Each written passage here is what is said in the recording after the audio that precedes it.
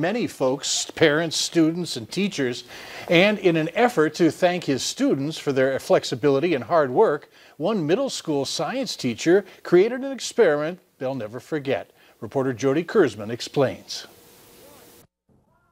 The first one is 600. There's no question, Wade Curran Number 12.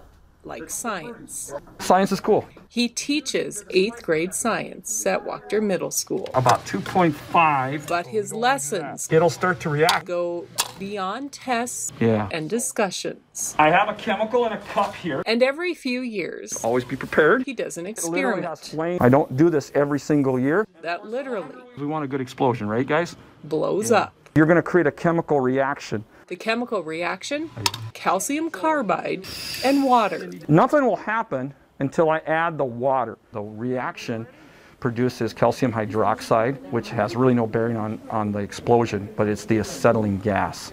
That is what I'm igniting. It is an experiment that makes Mr. Curran's science-loving heart All right, guys. beat a little faster. Everybody's ready? There's a sense of coolness to it and also a sense of what if it goes wrong? You know, I always have that in the back of my head. We're going to just wait a little bit, let the gas build up. Okay, you guys ready? 3, 2, 1.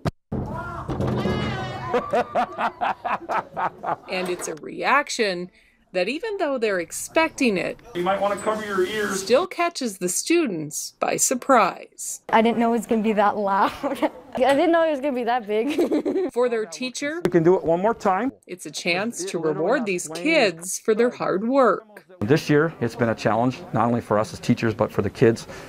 This hybrid schedule has not been easy on anybody, and these kids have really stepped up to the challenge. He also hopes 3, it might just 2, spark their interest 1. Oh, yeah. in science. I want to get them excited about it, especially now because they're going to start making decisions, you know, as what are they going to do in their future, and I want them to think about science. Oh, it definitely leaves an impression. Kids don't forget this experiment. Meanwhile, a new study finds benefits later in life for moms who work outside the home. That and much more coming up on Valley News Live at 10.